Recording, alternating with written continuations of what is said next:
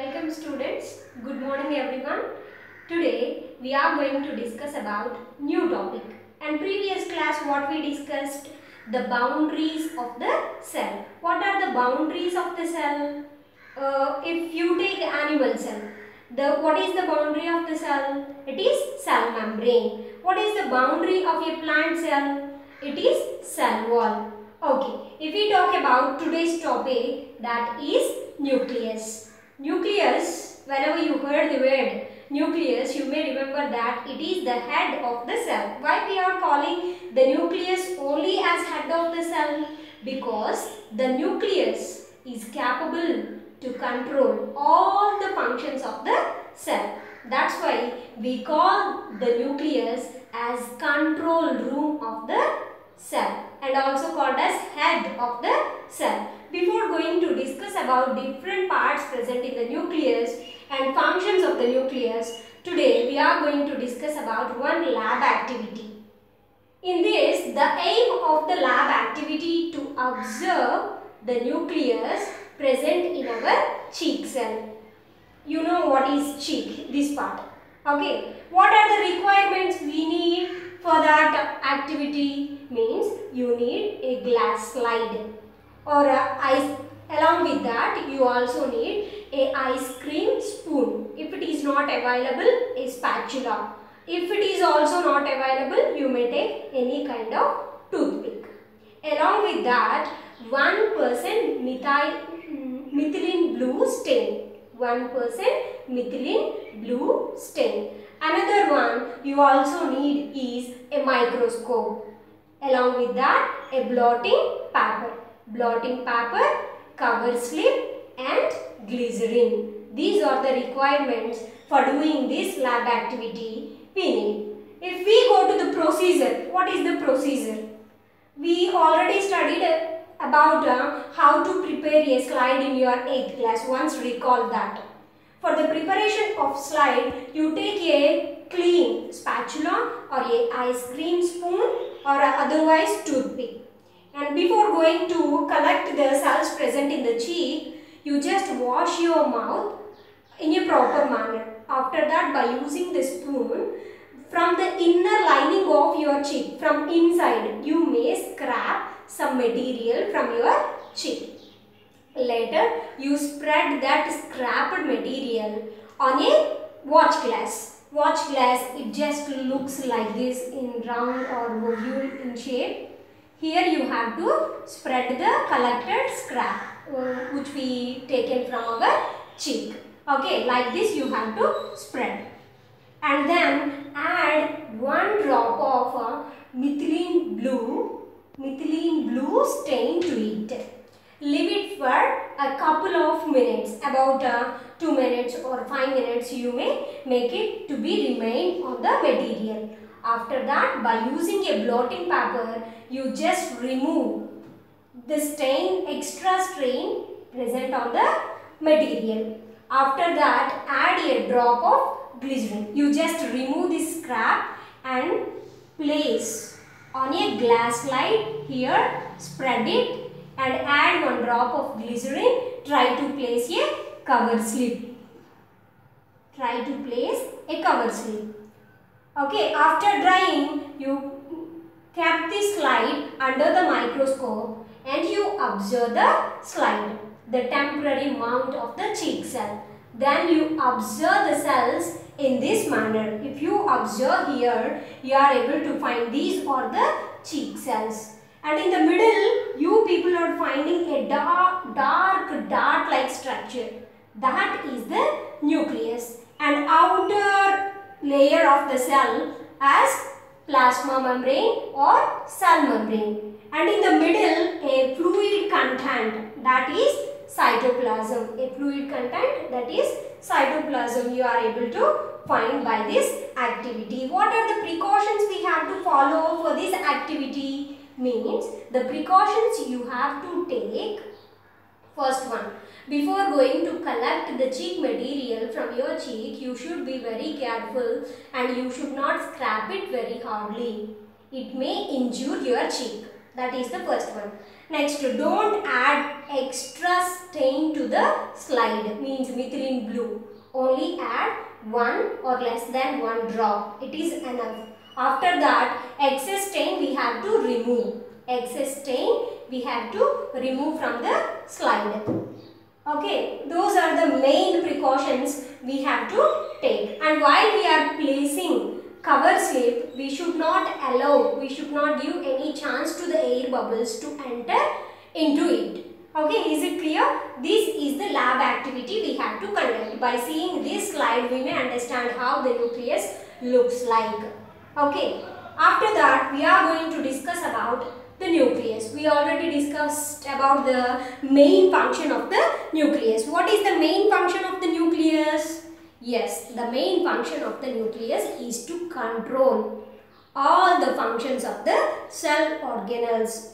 Okay, it is able to control the cell. That's why we are calling it as controlling room of the cell. And it is also called as a storage home of chromatin material or genetic material. Why we are calling it as storage home? Because it is storing the genetic information inside. That's why we call it as storage home. Okay, what are the different parts present in the nucleus?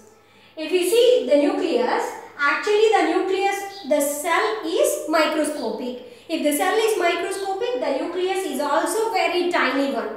But for better understanding, I draw the diagram in a big manner. Okay? Here, if you find this, the outermost layer of this nucleus is called as nuclear membrane. This part is called as nuclear membrane, and it is having two layers, double membrane structure. One inner membrane and outer membrane. This one is called as nuclear membrane. What is the function of this nuclear membrane? It just covers the nucleus. Okay, and it is also have connection with endoplasmic reticulum. One of the cell organelle also connected to the nucleus.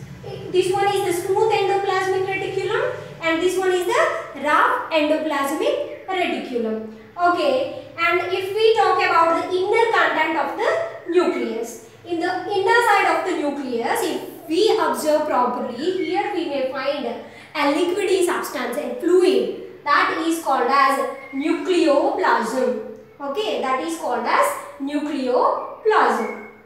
And it also contains a dark dot-like structure in it. That is called as nucleolus. What is that? Nucleolus, the dark part. Okay, and it is able to carry all these entangled structures which are called as chromatin material or genetic material. We call it as entangled thread-like structures. A mass of entangled thread-like structures are called as chromatin material or genetic material. These are present inside the nucleus. And what is the function of this genetic material? We all know that the characters of our parents, our grandparents, they just move from one generation to another generation. They just transferring. How they are transferring? By the help of this chromatin material. Means all the genetic information, it just remains in the chromatin material. Okay, if we talk about another one, between the nuclear membrane is also called as nuclear envelope. Nuclear membrane is also called as nuclear envelope. If you observe carefully the nuclear membrane, in the middle we have some pore, like some openings, like pores. Those pores are called as nuclear pores.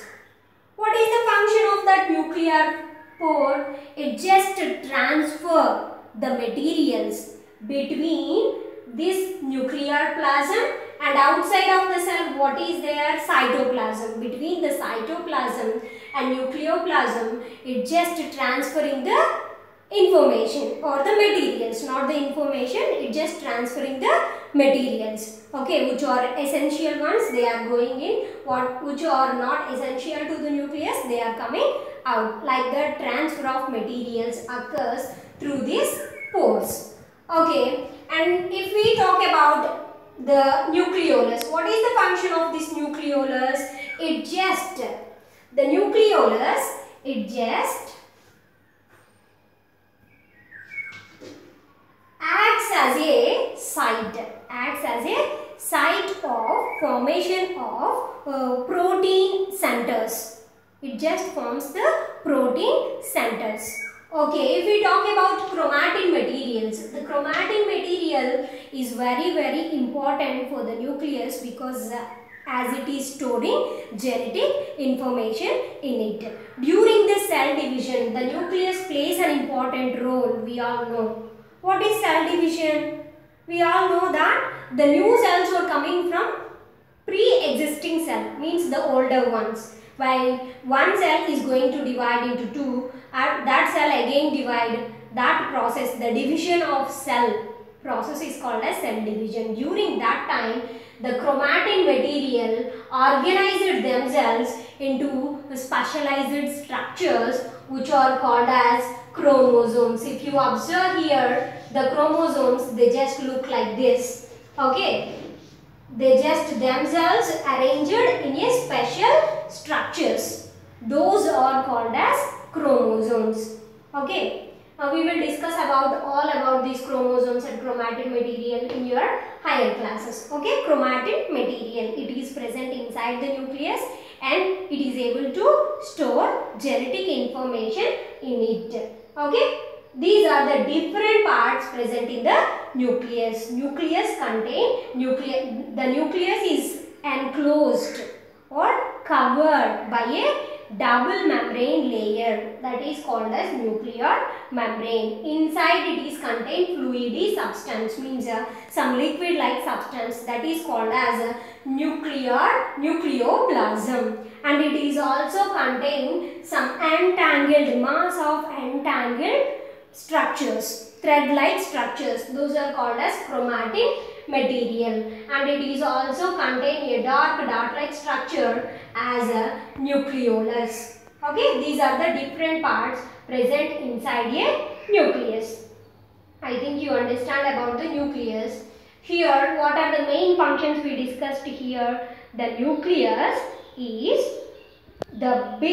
one of the biggest cell organelle present in the center of the cell in animal. In plant, it is present towards the periphery. Okay, and it also covers the nucleus. It not only present around the nucleus, it is just covers the nucleus, gives some protection, and it also separates the nucleus from cytoplasm. It is separating the nucleus from cytoplasm. Okay, I think you understand about this. Now we are going to discuss about some more information. Depending on the presence of a organized nucleus, we divided the cells.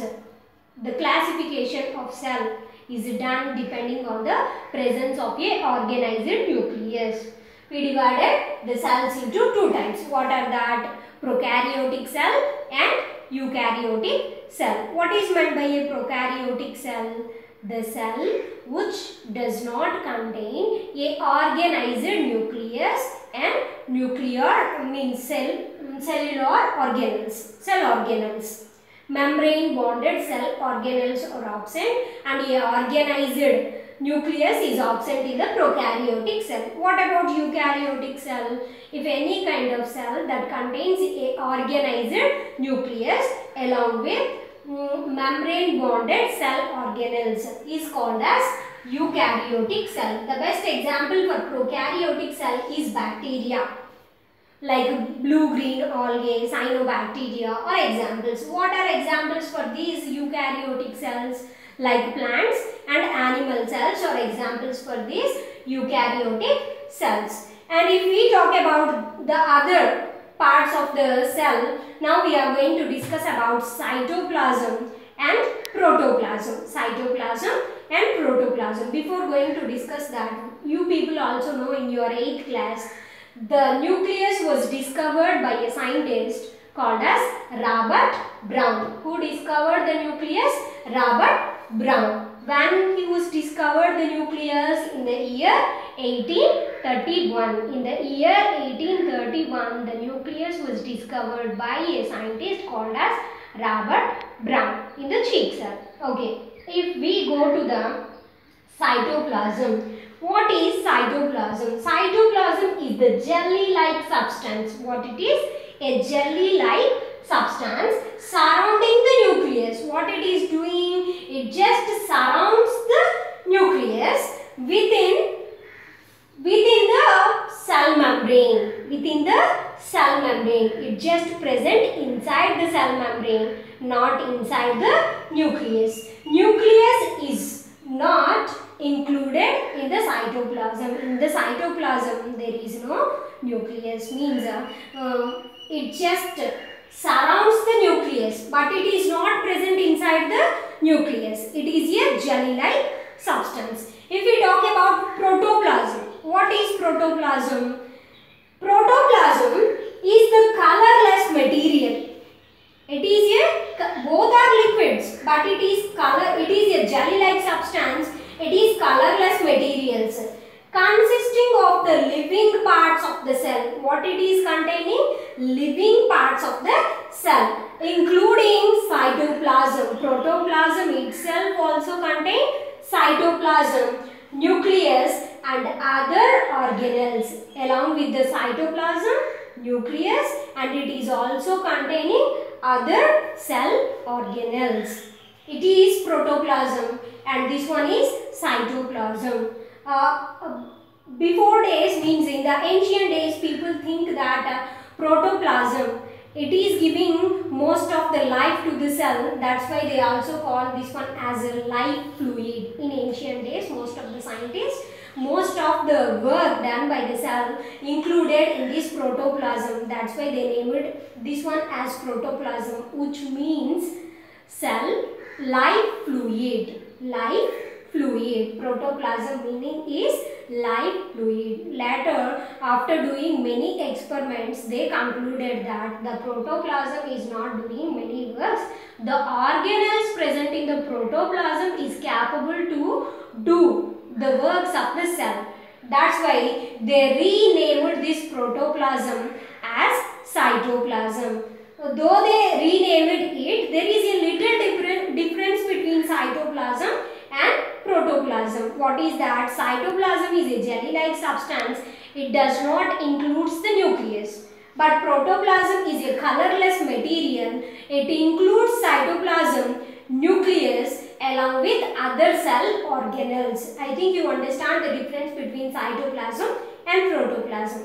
This is the end of today's session and we will meet you in the new session with a new topic.